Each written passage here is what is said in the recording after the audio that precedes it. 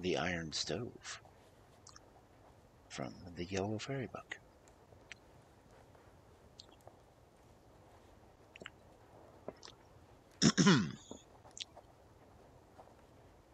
Once upon a time, when wishes came true, there was a king's son who was enchanted by an old witch, so that he was obliged to sit in a large iron stove in a wood.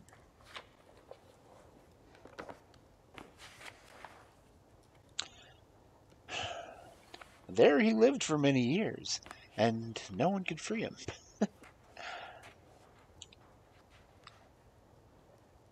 At last the king's daughter came into the wood, because she had lost her way and could not find her father's kingdom again.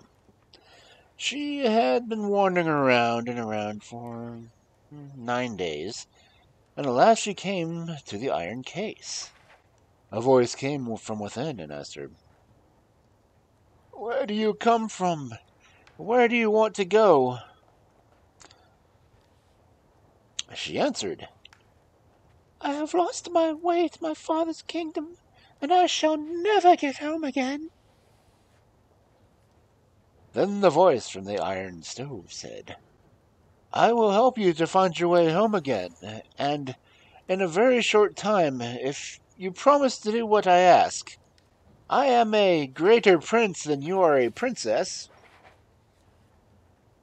and I will marry you." Then she grew frightened, and thought, "What can a young lassie do with an iron stove?"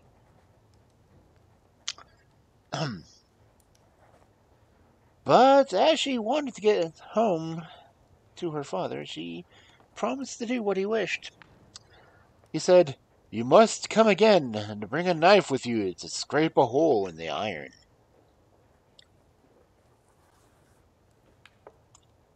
Then he gave her someone for a guide who walked near her and said nothing, but he brought her in 2 hours to her house. This was a great joy in the castle when the princess came back, and the old king fell on her neck and kissed her. But she was very much troubled and said, "Dear father, listen to what has befallen me. I should never have come home again out of the great wild wood if I had not come to an iron stove, to whom I had to promise that I will be back to free him and marry him." The old king was so frightened that he nearly fainted, for she was his only daughter. So they consulted together and determined that the miller's daughter, who was very beautiful, should take her place. They took her there, gave her a knife, and said she must scrape at the iron stove. She scraped for 24 hours, but it did not make the least impression.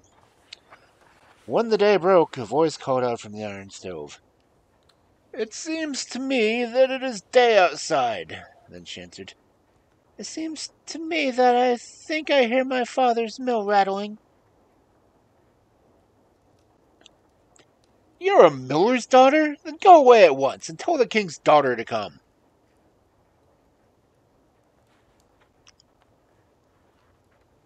Then she went away and told the old king that the thing inside the iron stove would not have her, but wanted the princess. The old king was frightened, and his daughter wept. But they had a swineherd's daughter who was even more beautiful than the miller's daughter, and they gave her a piece of gold to go out to the iron stove instead of the princess. Then she was taken out and had to scrape for 24 hours, but she could make no impression. As soon as the day broke, the voice from the stove called out, "It seems to be day outside." Then she answered, "It seems to me, too. I think I hear my father blowing his horn." "So, you're a swineherd's daughter? Go away at once and let the king's daughter come. And say to her that what I foretell shall come to pass. If she does not come everything in the kingdom shall fall into ruin, and not one stone shall be left upon another. Well, when the princess heard this, she began to cry. But it was no good. She had to keep her word. She took leave of her father, put a knife in her belt, and went to the iron stove in the wood. As soon as she reached it and began to scrape, the iron gave way, and before 2 hours had passed, she had made a little hole. Then she peeped in and saw such a beautiful youth, all shining with gold and precious stones, that she fell in love with him on the spot.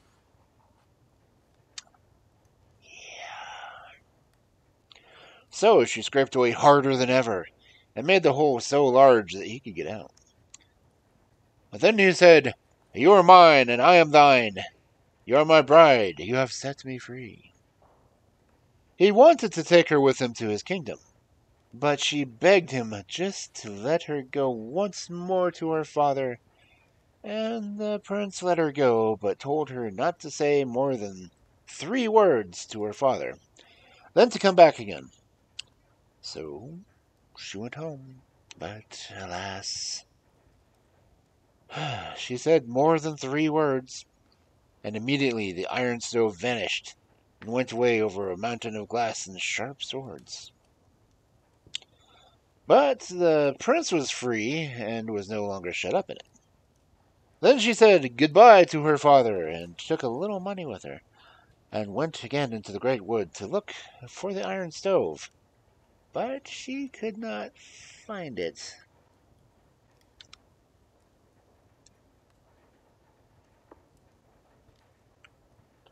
Then she sought it for 9 days. Then her hunger became so great that she did not know how she could live any longer. And when it was evening, she climbed a little tree and wished that the night would not come, because she was afraid of the wild beasts. When midnight came, she saw a far-off little light and thought, Ah, if only I could reach that!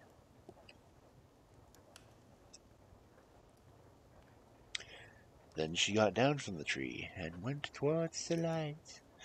Same little old house with a great deal of grass growing round, and stood in front of a little heap of wood. She thought, Alas, what am I coming to? And peeped through the window.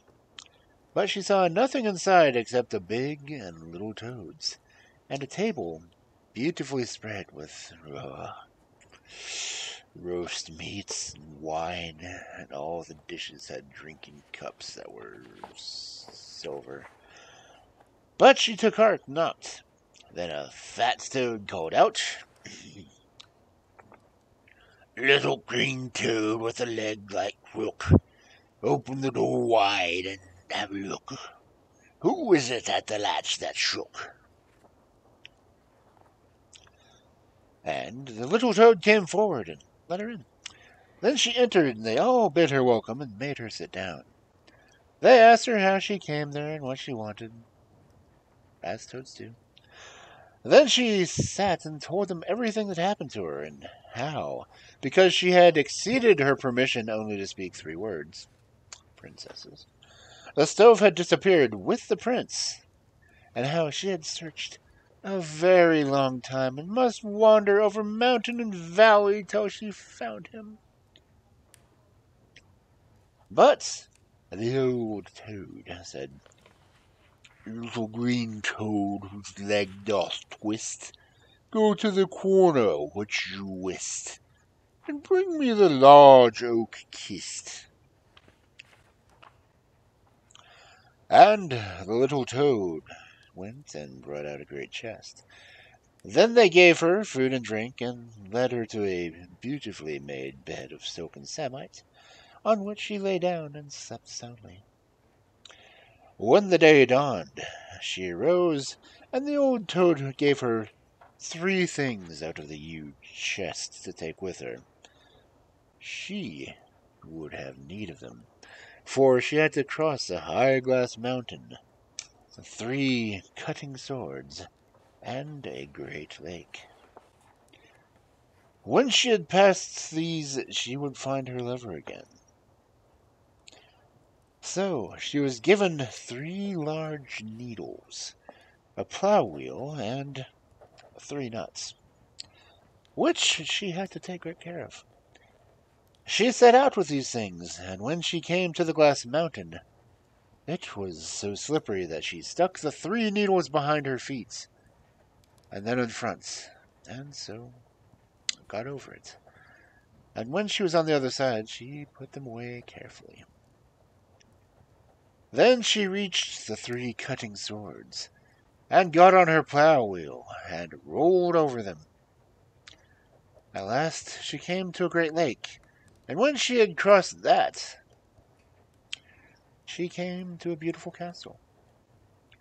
She went in and gave herself out as a servant, some old poor maid that would gladly be engaged. But she knew that the prince whom she had freed from the iron stove in the great wood was in the castle. So she had taken on as a kitchen maid for very small wages. And now the prince was about to marry another princess, for he thought she was dead long ago. In the evening, when she had washed up and was ready, she felt in her pocket and found the 3 nuts the old toad had given her. She cracked one and was going to eat the kernel when, behold, there was a royal, beautiful dress inside. When the bride heard this, she came and begged for the dress and wanted to buy it, saying that it was not a dress for a serving maid. Then she said she would not sell the dress unless she was granted one favor, namely, to sleep at the prince's door. The bride granted this because the dress was so beautiful, and she had so few like it. When it was evening, she said to her bridegroom, "That stupid maid wants to sleep by your door." "If you're contented, I am," he said. But she gave him a glass of wine in which she had poured a sleeping draught. Then they both went to his room, and he slept so soundly that she could not wake him. The maid wept all night long and said, "I freed you in the wild wood out of the iron stove. I have sought you. I have crossed the glassy mountain, 3 sharp swords, and the great lake before I found you. And will you not hear me now?" The servants outside heard how she cried the whole night, and they told their master in the morning. When she had washed up the next evening, she bit the 2nd nut to crack it open, and there was still more beautiful dress inside.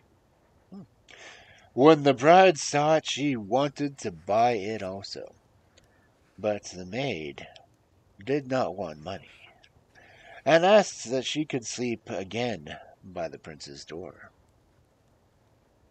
The bride, however, gave him a sleeping draught, and he slept so soundly that he heard nothing.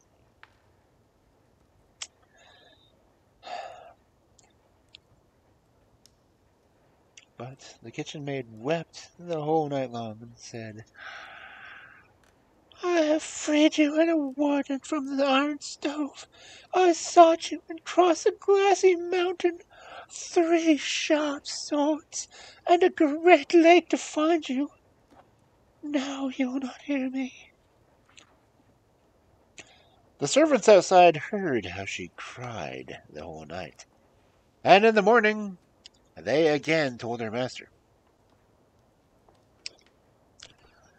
And when she had washed up on the 3rd night, she bit the 3rd nut, and there was still a more beautiful dress inside that was made of pure gold. When the bride saw it, she wanted it and the bridesmaid would only give it to her on condition that she could sleep with the outside the prince's door for the third time. But the prince took care not to drink the sleeping draught. When she began to weep and to say, "Dearest sweetheart, I freed you from the horrible wild wood, from an iron stove," he jumped up and said, "You're right. You're mine, and I'm thine." Though it was still night, he got into a carriage with her, and they took the false bride's clothes away, so that she could not follow them.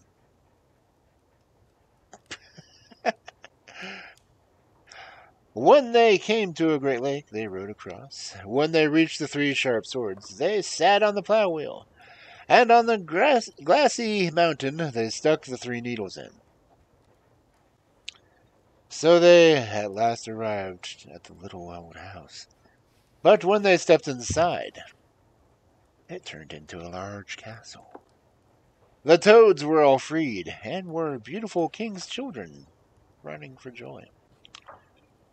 Then they were married, and they remained in that castle, which was much larger than that of the princess's father. But because the old man did not like being left alone, he went and fetched them. So they had 2 kingdoms and lived in great wealth. Well, the mouse is run, and my story's done.